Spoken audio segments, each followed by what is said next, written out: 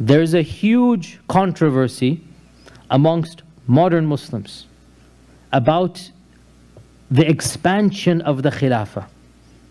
And a lot of times what we have been taught or have heard people say is that these expansions were defensive in nature. That the Sharia does not allow an offensive war. This is the claim that is given.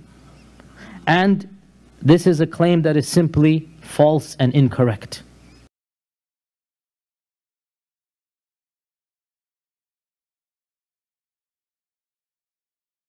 The claim that there's no such thing as offensive jihad, and that the Muslims of early Islam never engaged in conquests, is a claim that is simply not backed up by any shred of evidence. In fact, the opposite is true. And that is an undeniable fact, which is why nobody pre-modernity ever said this.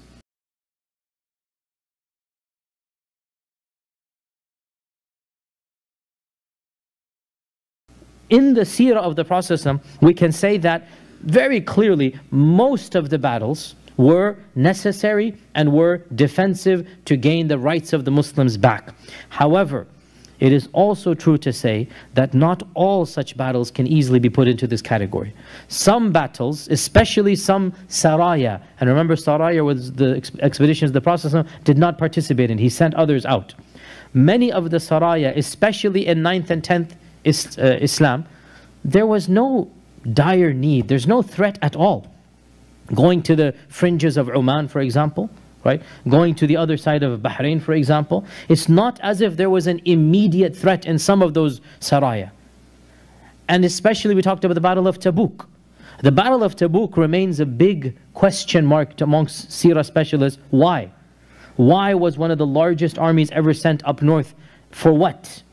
And in reality, it seems one of the strongest reasons is to show the powers up north that Muslims meant business and that they are going to attack, which is why Abu Bakr as-Siddiq took the initiative to attack. Followed the same route when he went to attack Sham. Same route of Tabuk, and he went from Tabuk onwards. So the process was basically setting the precedent for them. Now, whatever is the case about the time of the Prophet, there is simply no denying that the Khulafa al-Rashidun and the Umayyads engaged in offensive conquest of other lands.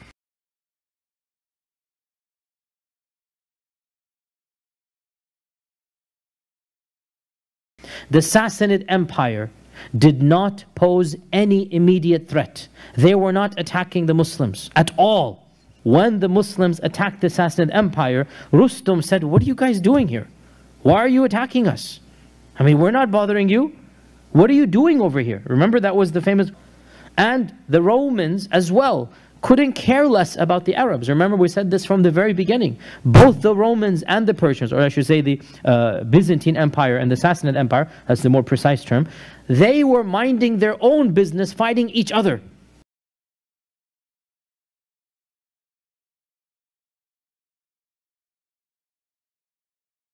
There was still no immediate reason for them to invade. There's no threat at all. And yet Abu Bakr as-Siddiq sent armies of tens of thousands of people. And Umar ibn Khattab followed suit. And the same goes when Umar ibn Khattab sent Amr ibn al-As into Egypt. Egypt was not sending any army into Arabia. And Amr ibn al-As with 4,000 people said, "Give me 4,000 people, I will give you Alexandria," which was the capital of that region. I'll give you Alexandria. Why? What was Alexandria doing to the Muslims? Nothing. So the claim that, oh, all of this is a defensive battle, frankly, it's not proven by anything. And it goes against common sense. Why would you send tens of thousands of people when there's no threat at all? And the fact of the matter, therefore, there is simply no denying this. And the same goes, by the way, even for our lands of India, of Sindh, Makran. Why would okay, it's true that a pirate or a small mini lord basically irritated some of the Muslim, traders, there's no doubt. But you don't send an army to attack because of a trade dispute. Think about it. You don't send an entire naval expedition to conquer land, which is what happened in Sindh. They conquered land and they established the Umayyads established an extension of the Umayyad dynasty over there. And that was the beginning of Multan. Multan was the earliest Islamic land. Makran and Multan, these areas were the earliest Islamic lands. From the time of the Sahaba, some of the Sahaba were alive at this time when Multan was conquered. What for? You're going to establish a mini dynasty over there? For what? So clearly, there's not just a defensive jihad going on here. There's no denying that the early Muslims wanted political conquest. Now,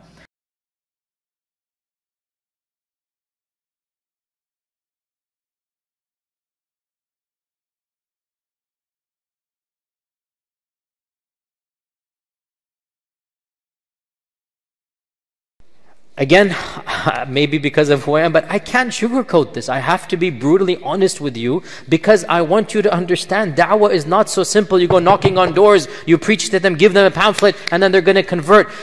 We've done this, been there, done that. I did this when I was 17 years old in Houston, and now I'm in my 40s. It doesn't work. And if anybody tells you otherwise, I'm sorry, but they're lying to you or they're mistaken or whatever.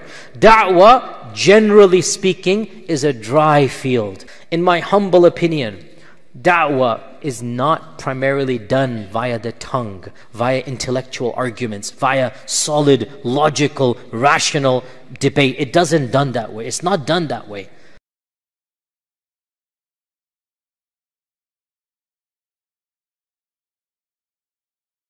So we need to overcome this issue of da'wah being an intellectual exercise, of da'wah being a rational argument of knowing how to respond to these debates. No, on the contrary, conversion to another faith is not usually an intellectual process, it is a psychological one. It is an emotional one.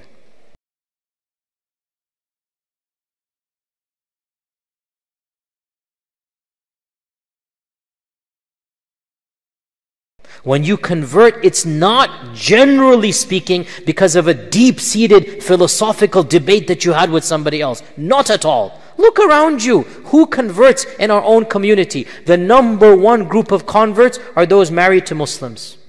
That's the number one group.